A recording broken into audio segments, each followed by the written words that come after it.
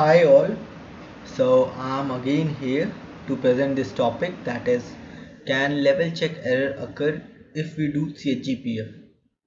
So this is a concept to something like whenever you create a PF and then you use that PF in your program, then you are able to call that program and you won't get any error. But after that, after some time, you change your PF, either some fields or field length, or maybe adding some fields or removing some fields from your PF, and then after you will be getting the level check error, that is CPF4131.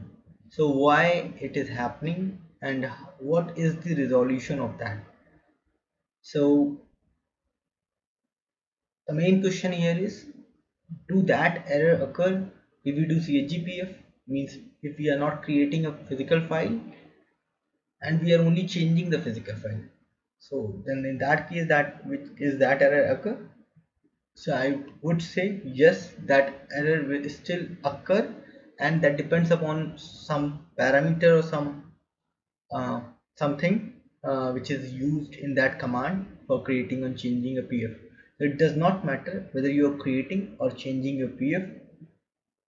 The parameter which is supplied to that create or change command is basically triggering this level check error. So let me show you the demo for that. So you can see it's a PF having two fields of length 10A and 1A, field 1 and field 2. Let me compile this. So I just created this PF, and this is a program which is using this PF. So I just defined this PF as an input primary file, so I don't need to read this file, and I am displaying the field 1 and field 2 values, whatever the data is present in QNA39 PF, and then setting the last record indicator to on and then returning from the program. So let's compile this.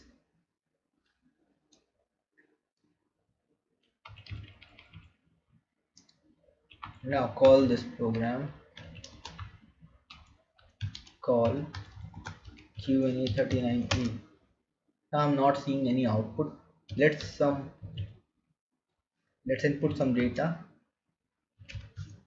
in this as A and B.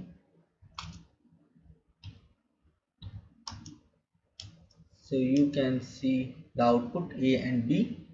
Now for example, there is a need to increase the length of this field to, let's say, 2. So I have changed that length to 2. So let's see some important things which we consider uh, while checking whether we will be getting this level check error or not. So we will first do DSPFD on this file QNA39, and we will get the record format level identifier from here. Just copy this, and if you do DSP ref for your program QNA39A, you will see that this file is used. QNA39 is used here, and if you search for your record format level identifier, you will find that the record level identifier is same. So basically, when you create your PF, a record format level identifier is assigned to your PF, and when you create your program and whatever PFs you have used, whatever files you have used in your program, the record level identifier for those PFs would get stored to these programs. As you can see, once I do DSP I can see that this program store the format level identifier of this file as this one, which I already copied, and you can see which is matching. Now for example, I have changed this PF. So Let me not creating this, because if I create the PF again using option 14 or command create PF, the data will be lost. So I do not prefer to lose data. I'll use CHGPF in that case, change the PF without closing the data. So let's changing the PF. So here I need to mention the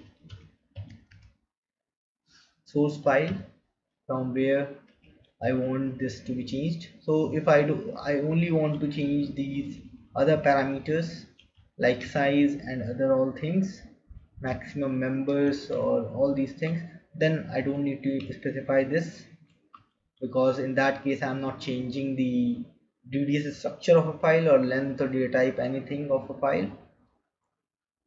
And now here you can see a level check, record format level check parameter. If you take F4 here, you will find star same, star yes, star no.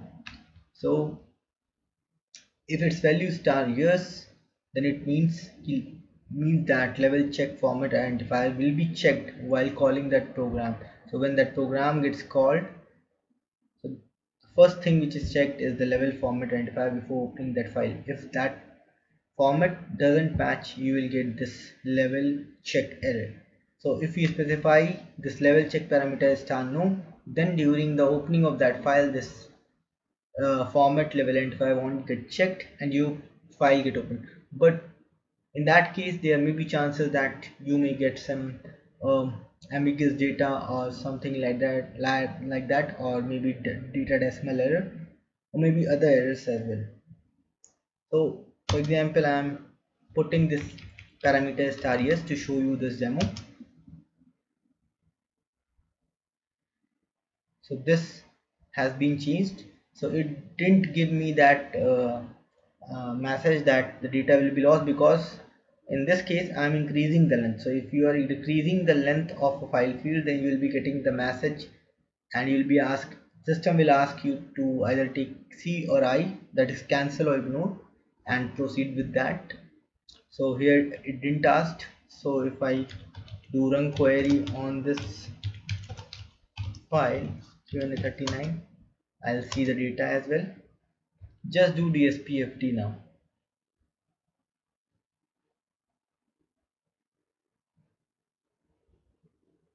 First I'll see that what I copied earlier is matched with the program. Yes, because I didn't recompile the program. So if I do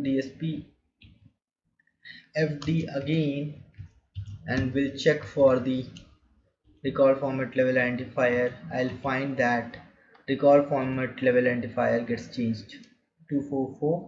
24455C4746 PFD, it is AFC.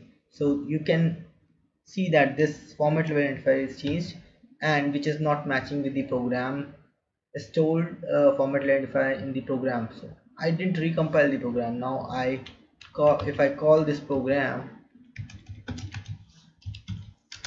I'll get that error. Error message CPF4131 appeared during open of file this. So you'll see that this is a level check error which we basically get. Just take cancel here thing.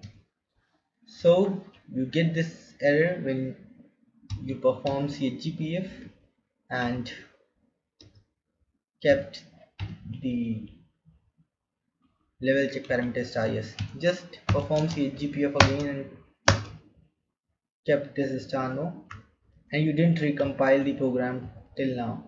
Just call this, you'll see that you won't getting the same error, but earlier you were getting that error just because of that parameter is yes. So this level check error basically depends upon the parameter used, the level check parameter specified during the create PF or the change PF command. So if you specify that star no, your level format identifier which is earlier saved in the program won't get checked with the new one, and you won't get this error. But this may cause serious damages to your system or your application. So you must recompile your programs always to avoid these types of error, and you must set the level check parameter always as star yes, because it ensures you that your files and programs are in sync. So that's what it's all about. But let me show you one this other thing as well for specifying as star yes. So if you call this again, you will be again getting the same error. This take cancel. So this time what you need to do is to compile this